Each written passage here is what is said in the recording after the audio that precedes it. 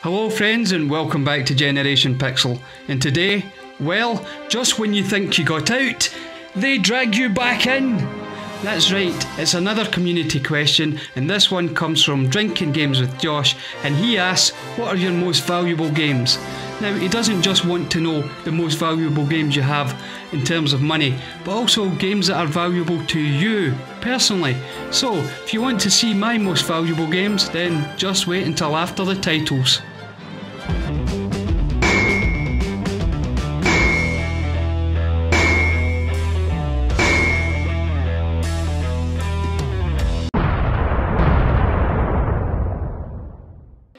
For anyone new to the channel, firstly, thank you for watching, and secondly, let me bring you up to speed a bit. You see, this channel is only about 6 or 7 months old, and at the same time as starting the channel, I also decided to collect again. So, it wasn't quite from scratch. I did have a handful of games from my past, games that I would never get rid of, but it was quite a pathetic little collection that's hopefully going to grow over the course of the next few years while I do this channel. So, let's get on to the question that was posed by Josh, and that is, what are your most valuable games?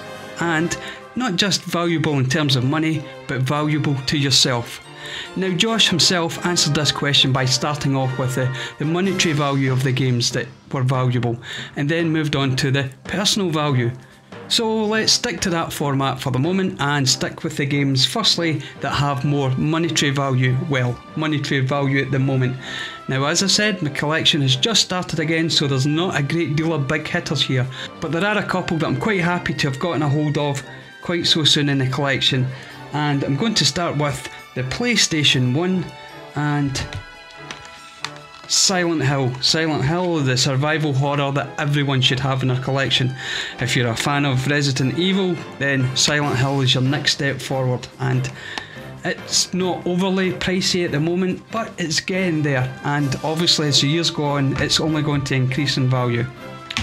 Secondly, another survival horror but with light RPG, and that's Parasite Eve. Now, had this back in the day, like I did with Silent Hill, and got rid of them both. Mainly because, I'll be honest with you, I got digital copies of the games that I got rid of, and I thought, why do I need the physical? Well, looking back now, I'm sort of regretting those decisions. But anyway, enough about my feelings on it. Parasite Eve 2. Again, not overly pricey, but it's a game that will rise in value, and it's a game that I do love playing, and I'm glad to have it back in the collection in physical. Now, a game that I've never owned before, also for the PlayStation, original PlayStation, is Vagrant Story. Now, Vagrant Story is an RPG that's supposedly one of the best on the system, but I never played it back in the day, never owned it back in the day, but it was a must own now that I'm starting to collect again seriously. So there we have Vagrant Story. And finally, no, sorry, not finally, penultimately, we're moving on to another system in the GameCube, and we're moving on to Eternal Darkness, which is creeping up there in price, and it's one of the more valuable ones in terms of money in my collection. And it's a game, again, I've never owned, bought it for the first time. I got it on the word of UK Kraut Gaming, which is another fabulous channel that you should check out if you get the opportunity, and you should get the opportunity.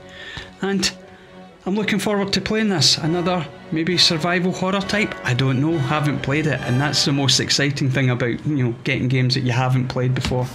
You can see by the smile.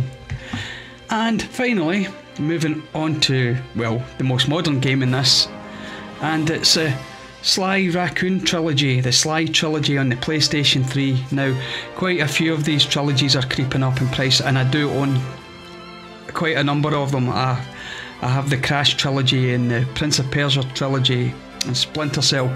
So, I don't know why they go up in value. I think probably because of the ease of play, plus you've got all the games in one nice sort of collection, and they're made for HD.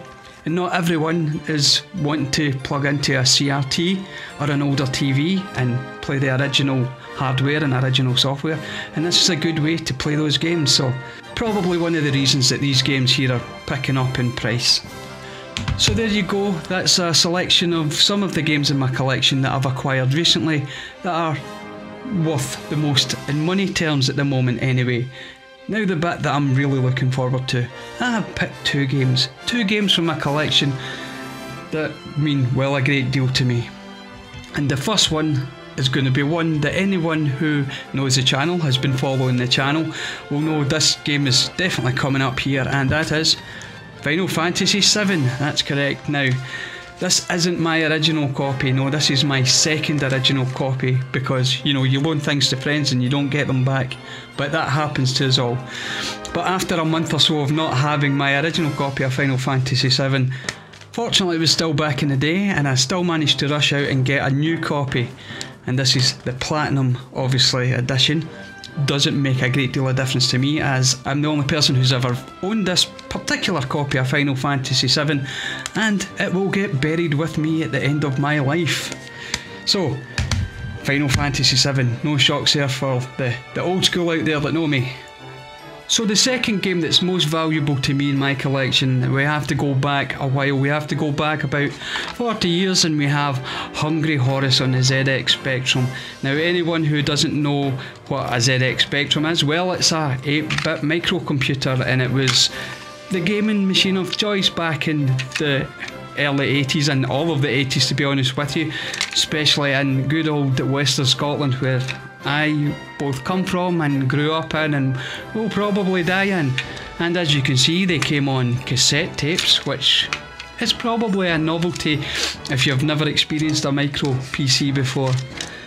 And this was a simple Pac-Man clone, but it was the very first game I ever owned, and again, it's a game that will never ever ever leave my collection. So there we go.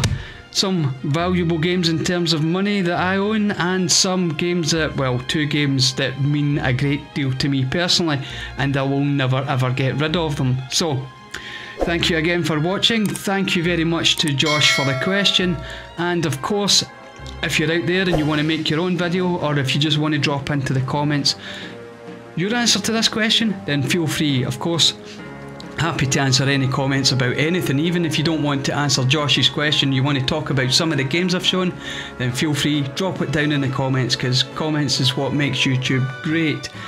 And of course, if you want to see more content like this, and obviously different, because anyone who knows the channel knows it's a variety of many different themes, because I just can't make my mind up and stay on a true course anywhere.